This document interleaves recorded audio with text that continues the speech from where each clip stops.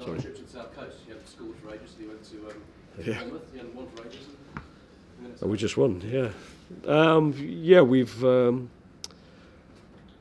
done okay away from home in recent weeks, clearly. So we're pleased with the result today. It was really important for us, and I thought it was a good, honest away performance from a team that maybe last weekend we didn't hit the heights, but we're up against a quality side, so we needed a response today. And I just thought the performance showed the honesty of the group and the players that I've got. So I was really pleased with it.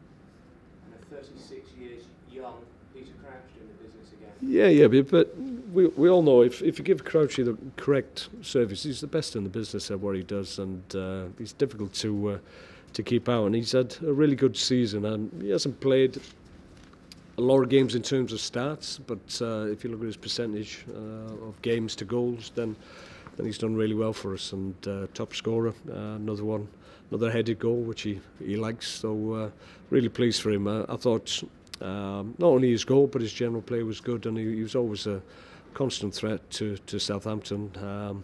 You've got to deal with Peter Crouch when he's playing. You've got to have a plan, and you've got to be able to negate his threat. But today, I thought he was excellent.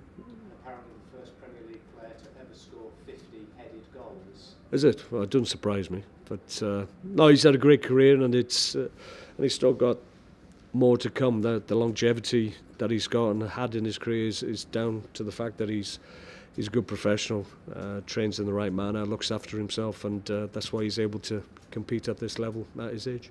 Mind you, at the other end, you had Jack Butland as a fan, didn't you, on 4 occasions? Yeah, no, absolutely. I mean, on the balance of play, I felt we thoroughly deserved the victory, to be perfectly honest. But in saying that, clearly we were grateful to Jack in the second half, to him for making those key saves at key times in games, and that's what top level keepers do.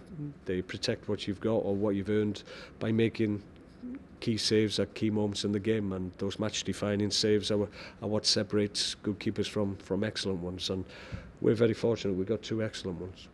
As a manager, did you feel any sympathy for your opposite number when you look at some of the treatment he was getting from the Southampton fans today? Well, it's a little bit puzzling, I have to say. I think, correct me if I'm wrong, but I think they're 8th.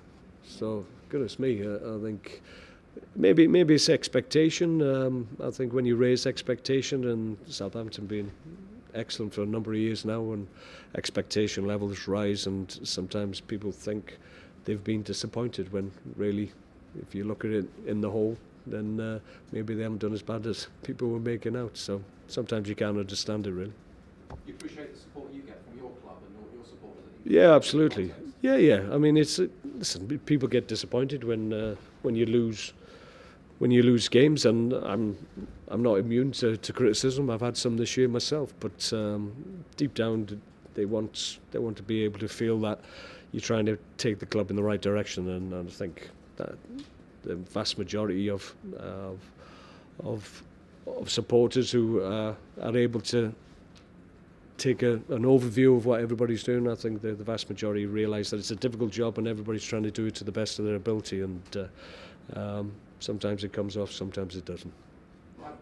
So you said that you consider to finish in the top half as you've done before.